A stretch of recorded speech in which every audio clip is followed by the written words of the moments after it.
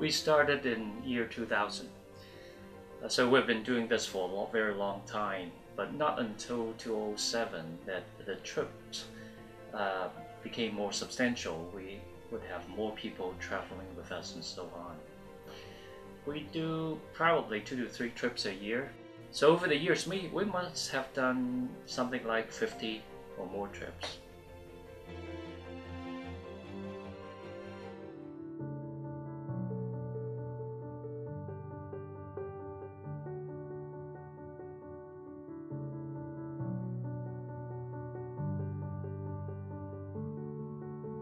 Patients do come from different parts of China. Wherever we can find them, if we need to evaluate them, we put them in Suzhou for evaluation. Of course, it's quite a way to go to Suzhou, but it's kind of a coincidence that we found Suzhou. When we first went to Suzhou, actually we went there just as visiting doctors for exchange of medical ideas, a little bit of teaching, sharing, and so on. At that time, they did not even have neurosurgery or urology.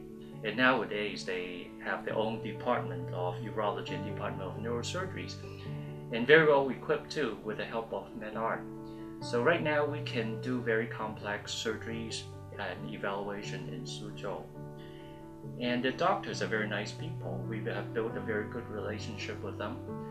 They are very knowledgeable, experienced now, and they are willing to spend time with us to treat these children too. So every time in a trip like this, they would take off the entire weekend to work with us free, so that we can go through all the problems of these children. So naturally, we use Suzhou as a base. For 29 patients, we actually did close to 70 consultations. But we did only 12, 13 surgeries this time.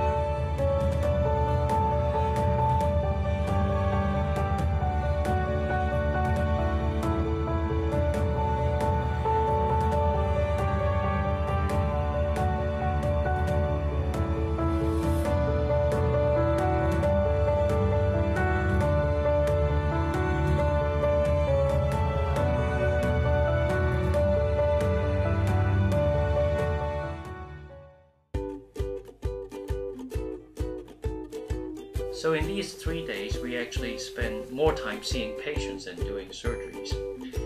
And well, just for example, a patient with spina bifida, he could be easily seen by more than 5 people. For example, a neurosurgeon, urologist, pediatrician, an orthopedic surgeon, an eye doctor, physiotherapist, and nurse specialist for urodynamics, and so on. So we're doing a lot of these consultations during the process, trying to find out what these children situation is, what the condition is, and to be able to come up with a care plan.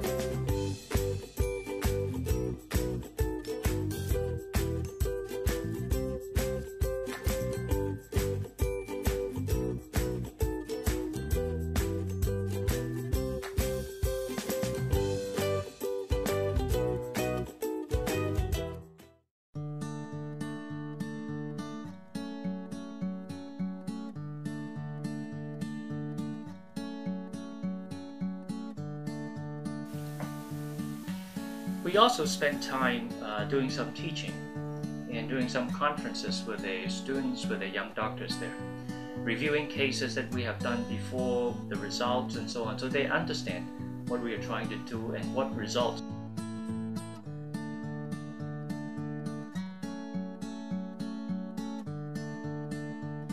This time we have a lot of doctors joining the team. One urologist, one eye specialist, a maxillofacial surgeon, a plastic surgeon, an orthopedic surgeon, a pediatrician, and some physiotherapists too. And we also had a few volunteers working in the support. We had a few people coming as part of the care team. What MedArt does is a little bit different from some other organizations, that we don't just do surgeries. Our mission is to provide care for these children until they find a new family.